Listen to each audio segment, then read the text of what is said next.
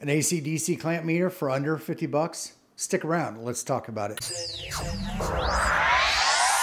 Hey guys, Tim here with the GraymanPOTA YouTube channel, and our friends over at Testament asked me if I'd be willing to review one of their newer smart digital meters. Of course, I said absolutely. I've had great luck with Testament meters in the past, and this one is not going to be any different. So today we will be reviewing the smart digital clamp meter. It's the TCM 300D. Now they also have an A model, a 300A, but this one's going to be the 300D. And the big difference between those is that the D is a DC and AC model. The A is an AC only model. It's a little bit cheaper, but it does not do DC. So if you are a DIYer around the house, if you're doing solar power, any kind of mechanical automotive, you're going to need DC. In my case, I do amateur radio, and we do a lot with batteries. So DC is the way to go. It's a few bucks more, but I tell you what, it's definitely worth the money, and it is not going to break the bank. So without further ado, let's get over to the bench and check this meter out. Okay, so we are here with the Testament Digital Smart Clamp Meter, the TCM 300D. I do want to point out this one is the D model, and the D model will do both AC and DC. So this is a true RMS meter, and what you get in the box, you'll see a nice presentation here, a carrying case, which you may or may not keep in your toolbox. But inside that, we have a couple things. And first of all, we're presented with the manual. I actually had an opportunity to kind of zip through the manual pretty quick. So it is in multiple languages, and I can at least confirm that the English is pretty well written. I can't speak for the other languages in there, but there's a nice set of information in there. They do claim a 3-year warranty. And some of the kind of the key components that this meter is good for is both AC and DC current, AC and DC voltage, resistance, continuity, diodes, frequency, capacitance, and here, temperature. You can actually take the temperature reading of your coffee. Now, I'm not sure if you would do that, but you can do that. This meter also has a non-contact voltage circuit in there, so if you're doing any kind of work, replacing receptacles, things like that, instead of having to have a separate non-contact voltage probe, you can actually use the tip of this meter, which is really nice. So it's got the live wire detection. It's got a data hold, and that is important in a situation which is the next feature of this, and that's inrush, in being able to test the inrush current. Now that's not something that you find on the cheaper meters in general, and where does that really come into play? For the most people, if you're doing hobbyist type or home repair, DIY kind of things, inrush may not be that big of a deal. But if you are doing something where you've got large machinery and you're starting it up, you're going to take a big surge as capacitors and stuff like that get charged up, or a motor gets to spinning. There's a lot of current draw until things kind of stabilize out and go back down to its normal operating current draw. So inrush. So here's what we got. We got the meter, sealed packaging.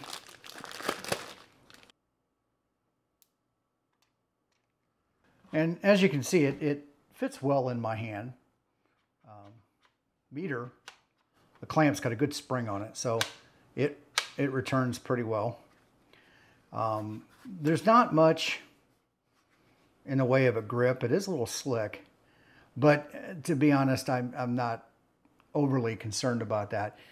If you were using this in a professional setting, might look at that a little bit differently. But for the hobbyist DIY person, I don't necessarily think that that's a big deal. Now we have a couple packages of probes here. So we've got our standard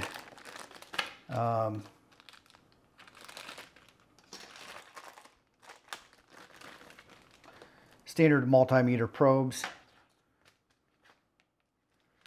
positive and negative. We've got tips on there. We do have safety caps to minimize the amount of exposed probe. That way, if you have to stick it inside of energized equipment, you minimize the amount of exposure to a conductive surface in there. So that's nice. Now, one of the nice things about this meter, it is a class 3 meter, so it's rated up to 600 volts. And for class 3, that's generally 3-phase power, what would be coming into your house and below. So up to industrial lighting, and also receptacles too in your building. So that's where the class 3 rating comes in.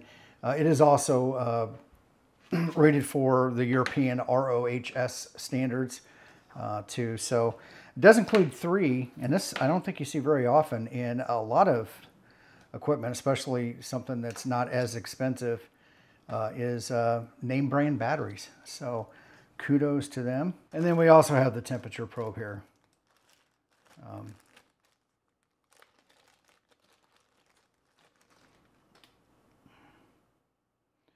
I was only joking about the coffee, but you know, maybe you can do that. But that would be something if you wanted to, maybe, you know, if you needed to test the temperature in a cabinet, maybe test to see if your refrigerator is getting to the level that it says, or your oven. I believe it's good up to 1,000 degrees Celsius. Okay, the only other thing I got to knock it on right so far, slick case, not a captive screw. I would have liked to seen a captive screw in there. That would have minimized that risk of losing that screw, especially if you're changing batteries out in the field. That's one thing here on the bench. So as you can see, pretty nice to read screen. I can see this, and it may not show up on the camera very well. I'm tipping it at different angles, and I'm able to read it here. Now this multimeter has an automatic mode. So like as you can see right now, it is kind of balancing or bouncing between current, voltage, resistance, and continuity. Now on the continuity in the auto mode, if the, I believe if it's less than 100 ohms, it will ring. Okay, to start off here, we've got some 1K ohm resistors. Now they're plus or minus 5%. And if we go ahead and read across one here,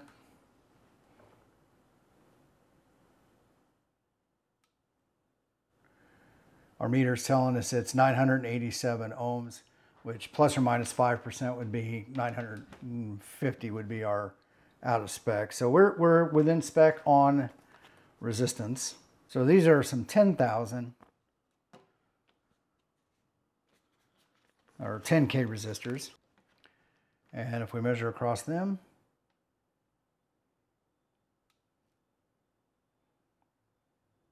we'll see it's 9.8K. So once again, still within that margin of tolerance. I think in general, you know, most DIYers, unless you're doing electronics projects, may not get into component level testing like that, but more so, you know, in your home. But also, and you know, another thing that kind of stands out with this meter, which is nice, and especially doing DC. Now, my big thing is amateur radio, and we do a lot with DC. If you're doing stuff at home with solar, this is another good meter to have in your toolkit because it does the DC and power coming in from your panels. You're going to want to obviously make sure you're not drawing current or current flowing from the panel when you're trying to do any kind of work. And then also probably the third real big one that you would want to have a meter like this for is if you're doing stuff in your car, automotive work. I mean, half of the vehicle is electric now. And because it is a car, it operates on DC. So, you know, whether you're doing an EV where you've got the higher voltages or you're doing a traditional ICE engine and you're running 13.8, 14 volts, a meter like this is good for what you're doing there. So let's look at a couple other things real quick.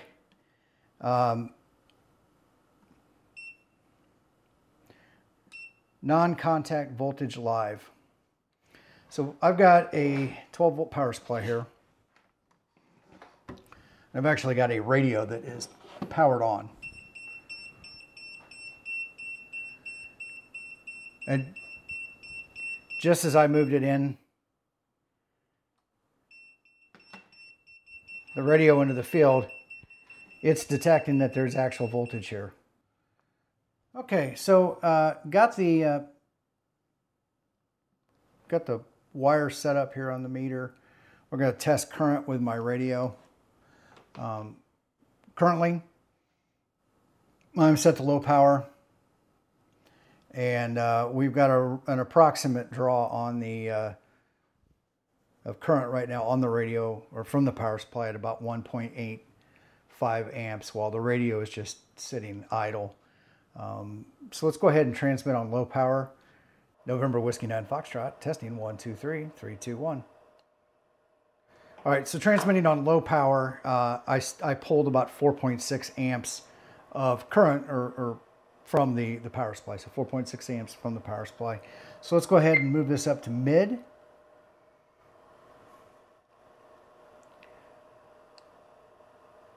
November Whiskey 9 Foxtrot, testing 1, 2, 3, 3, 2, 1. All right, so over 6 amps of current draw in the mid power, and we'll go ahead and move it up to high. This is going to be the most transmitting power, most amount of power transmitted out of the radio. November Whiskey 9 Foxtrot, testing 1, 2, 3, 3, 2, 1. All right, so over 11 amps of current draw from the radio in this scenario.